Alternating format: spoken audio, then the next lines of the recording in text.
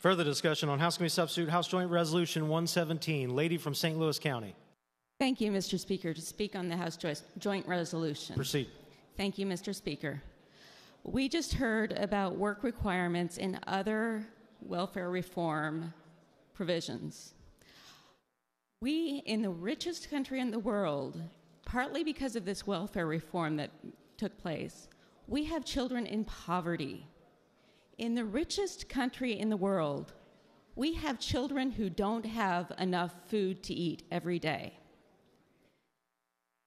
We need to provide that safety net, which we are eroding with this bill.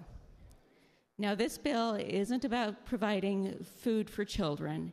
It's about providing health care, which is the reason that we have Medicaid. The reason for Medicaid is not to ensure people work. It's not to raise or change what they do every day. It's to make sure people are healthy. And what happens when people can't go to the doctor when they're healthy? They get sick, and they cost the system more money, and they put more people into poverty. When people can't get health care, they cost the state more money.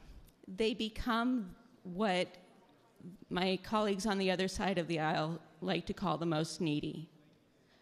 Medicaid expansion is going to prevent people from becoming the most needy and needing those more expensive services.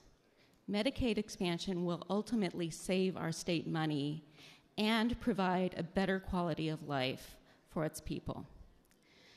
Now, this bill does a couple things. One thing it does is it makes Medicaid expansion subject to appropriation. We all know, given the history of this body, that the legislature would not appropriate for Medicaid expansion if this bill were to pass. If we don't appropriate for Medicaid expansion, we run into a crisis with federal law. Our contract with the federal government says we will provide Medicaid expansion. But if we don't appropriate for it, if we on our own don't pay for the Medicaid expansion population, then we will be running afoul of our contract with the federal government, and we will put millions of federal dollars at risk for what my colleagues call the most needy. I reached out to the Department of Social Services and asked if they have contacted CMS about this language. And they said, DSS has not reached out to CMS regarding HJR 117, as it is a hypothetical at this point in time. We don't know what the federal government will do if we pass this language. And nobody has asked the federal government what will happen if we pass this language. I am afraid we will put our whole Medicaid program at risk if we do this. The other thing this bill does is it imposes work requirements, which are not in place in any other state.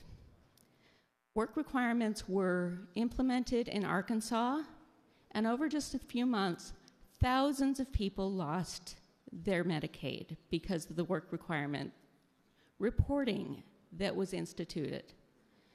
And it was because many people didn't know of the reporting requirements or couldn't comply. It was shown that most of the people who lost their Medicaid were working. Most people were working, but they lost their Medicaid because they couldn't comply with the reporting requirements. DSS struggles right now. We have call centers that have hour-long wait times on average. There was 1 month last year where food stamps had more than a 3-hour wait time. People who have to work 80 hours a week can't afford, or a month, don't have the time to spend 3 hours on hold and then get hung up on trying to get food and food stamps. We don't have a DSS department that is capable of implementing this in a way that would make it easy for people to comply. Our Department of Social Services and our computer systems, our outdated computer systems, would be relied on to implement this. And they're not capable of doing this.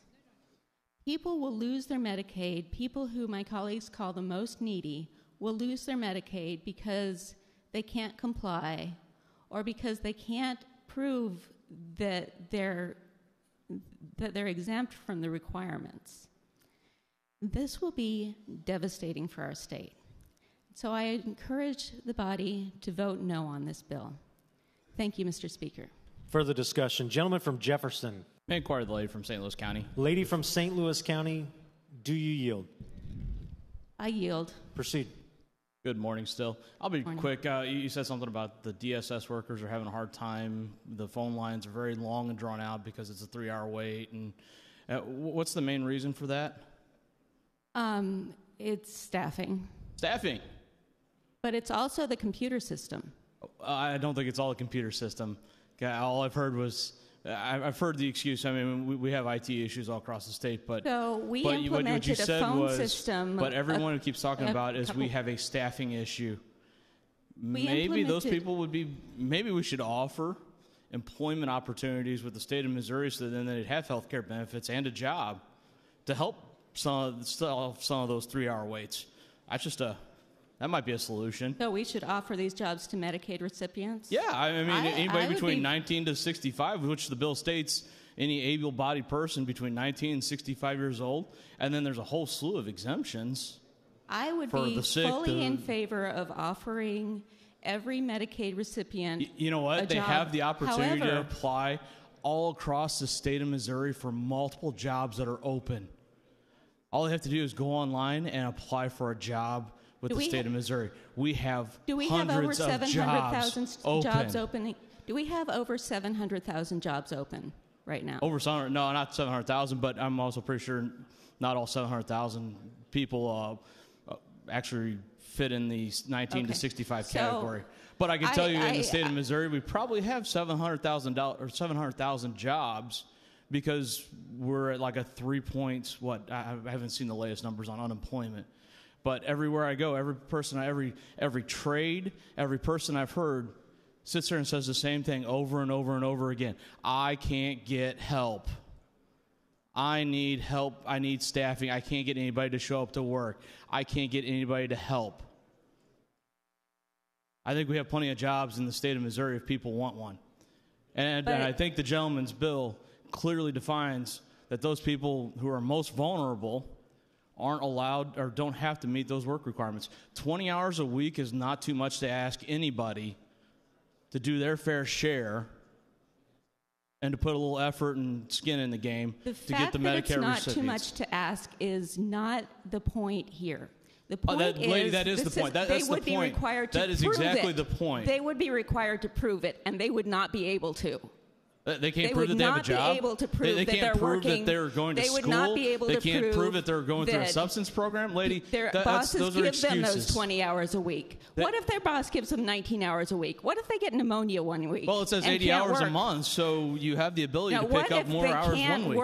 What if they don't get offered those full 20 hours every week? What if they get 75 hours, and that's the maximum somebody will offer them? Because part-time jobs... Well, lady, you know what? Here's the thing, lady. Here's the thing. You get a second job. When you have people like myself who are working 3 extra part-time jobs on top of this, I don't want to hear excuses about, well, I could only get 75 hours instead of 80. Part-time jobs are set up to... They have the ability to go get multiple part-time jobs if they want. We want them to go get full-time jobs. We want them to go get benefits. Their schedules and asking their somebody schedules. To work to get a benefit is not... it is not acceptable, and it will not. Yeah, it is acceptable to ask people to actually put some skin in the game and actually be a productive member of society. That's what we're arguing about today. If you're going to get public tax dollars, then we need to help you. We are making people prove it every single month that they're working 80 hours. And what's wrong with actually making people prove that they are working and trying to better themselves and get off the system? If they cannot get that job every month, if they get offered 75 hours instead of 80 hours one month, they lose their health care. You're arguing about 20 hours a week. Do we want people to lose their health care because they are short 5 hours a month? We're talking about 20 hours a week. If you need to, there's other opportunities. Do we want people to lose their health care because they are short? No, I want them to go get a full-time job and be productive members of society. Are all parents able to have full-time jobs and take care and get child care? We have child care deserts in this state, gentlemen. People are caregivers for young children, for school-aged children, and we don't lady, how did they do it back in the 50s and 60s and 70s? How do all these other people we had one working parent well, that's getting down a different rabbit hole. I think you're hitting the nail on the head right there. So, lady, I appreciate the inquiry. I think we're done arguing on this one. We all know where we're going to vote on this. And Gentleman from Pemscott, please do not intercede the line of debate. Thank you for the inquiry. Thank you, Mr. Speaker.